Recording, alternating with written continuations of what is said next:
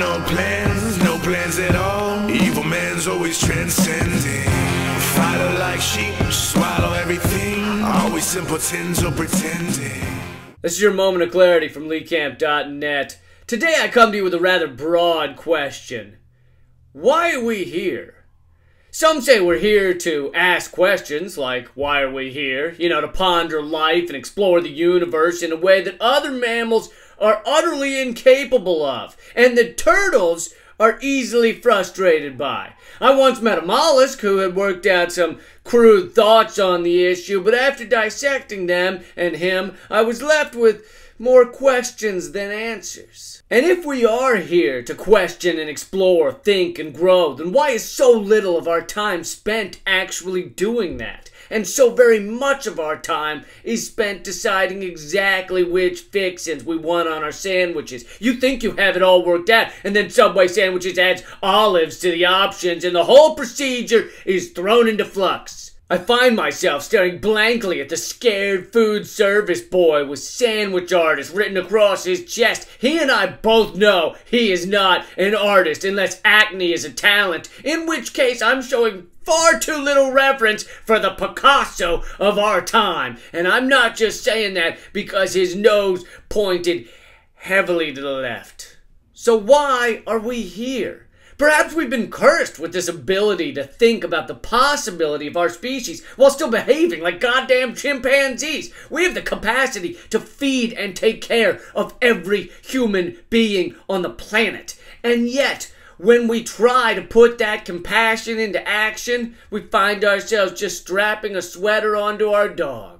Sure, he looked cold, but did we not breed them to have the heart health of William Howard Taft and the bone density of a Kit Kat? Then we brought them up to New York or Chicago or some other city where the average winter day can down an ox or Danny Trejo. I have a dream of a world where the Bangladeshi child who sewed that sweater will get to meet the dog who wears it. But let's be honest, that's probably not why we're here. Are we here to service a higher power like a Vishnu or a Viacom or the almighty dollar? It seems unlikely. Dollars aren't even things anymore. Most money is never printed. It's just a balance on a computer screen. So really, it's a thought. Most money is literally a figment of our imagination. Seems odd that we should exist just to service a thought.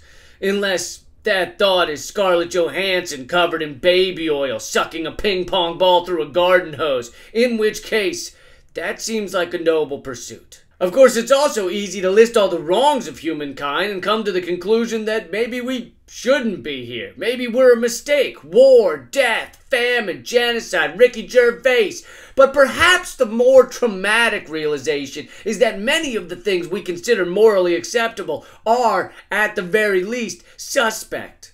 There was a time in America, a very short period ago, when slavery was considered moral, and even for some of the most ethical people, it was considered a necessary, though distasteful practice. It was viewed the way we view picking up dog poop off the sidewalk, you know? We're all uncomfortable with it. We're pretty sure society took a wrong turn to put us here, but we don't see any other way, so we figure let's keep doing it. It seems quite possible that we will one day, maybe even in our lifetimes, come to view prison as we now view slavery. There are more black people locked up in prison than there were slaves in 1850. And of course, it's not just a racist system, it's also weighted against the poor. And there are basically two types of people, losing years, if not decades of their life in a cell. Those who broke a minor rule of society, you know, don't steal, don't do drugs, don't attach a strap-on dildo to the Elmo hired to walk around a child's birthday party, thereby causing numerous toddlers to ask their parents very uncomfortable questions. And then there are those prisoners who are truly sick. The truly sick need real help and treatment, and the others could be more humanely punished. Perhaps forcing them to be Elmo at a children's birthday party would do the trick. Anyway, the point is we've progressed past slavery, past corporal punishment, past the death penalty, unless you're someone who finds big words scary and thinks fortune cookies are magic. So it seems that we will progress past extended, decades-long jail sentences for crimes, and we'll look back on this time as simply people who did not yet figure out a way to behave morally, nor find a morning radio format that didn't involve a prize guy yelling funny noises at roughly 30-second intervals, followed by uproarious laughter by the other radio show personalities, which must be put in heavy quotation marks because they usually have anything but personality. Maybe that term's meant to be ironic, like the Department of Homeland Security, which proceeds to invade every bit of my personal space. In fact, I personally have never been invaded by the Taliban, but the Department of Homeland Security demands to grab my balls on a regular basis. I'm not saying the Taliban aren't assholes, I'm just saying I have less of a personal grudge against them than against the DHS or one of many prize guys. So why are we here?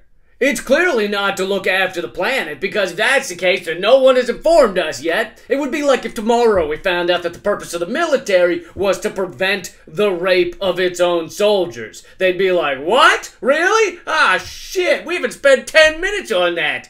Oh, can someone check with Larry? Did Larry do something about the rape thing? We are clearly not here to be stewards of the land. All you have to do is spend 30 seconds looking at a factory farm and observing animals who spend their entire lives in cages so small they can't even turn around. And once you've wiped the vomit off your face, you will rethink your chicken McNuggets. At least 6 of the 9 of them. I myself am a vegetarian, although I know I could be better. I have been known to eat an animal if it has wronged me in some way, because then I feel it's morally acceptable. For example, I ate elk meat once because he had sold me $10 of provolone for like $12.50. Okay, and eating him might have been a bit draconian of me, but in my defense, he had not given his woman a child, and therefore, evolutionarily speaking, he was a dead end. So what makes us humans so certain that we were put here or that we evolved here in order to have full control over all the other animals, even to the point of forcing them to wear little hats and ride around on bicycles for our amusement? Eating them in a white wine sauce is breathtakingly humane when compared to the funny hat treatment. Perhaps we're completely wrong on this matter, and the pigs were the ones put here on this strange planet to have full reign over us. And we just fucked it all up by talking them into attending a barbecue and then getting the jump on them. I don't know, I'm just saying we should reconsider this Barbra Streisand-level dictatorship over the animal kingdom, especially the mollusks, who seem to have worked out some rudimentary thoughts on life. Well, I'll wrap this up now. And I admit, perhaps this is too much thought to put into a mere Subway sandwich. I ultimately did go with the olives, in case you're curious. But the whole thing tasted like the ass of a monstrous beast. Or perhaps that's just the flavor of pesticides, GMOs, and sadness. But the day was not a total loss, I'll have you know. I crafted a crude silver medal out of a York peppermint patty and awarded that to the young artist behind the counter for outstanding achievement in acne. Made his day. Really did. So perhaps simple gestures of kindness are the reason we're really here. That's been your moment of clarity from LeeCamp.net. I'm coming to Los Angeles and Montreal to perform live. Details at LeeCamp.net/schedule. The music here at the end is Folk Devils by Rooftop Revolutionaries, who I will be performing with in Los Angeles. Keep fighting. Fear, fear, fear, fear.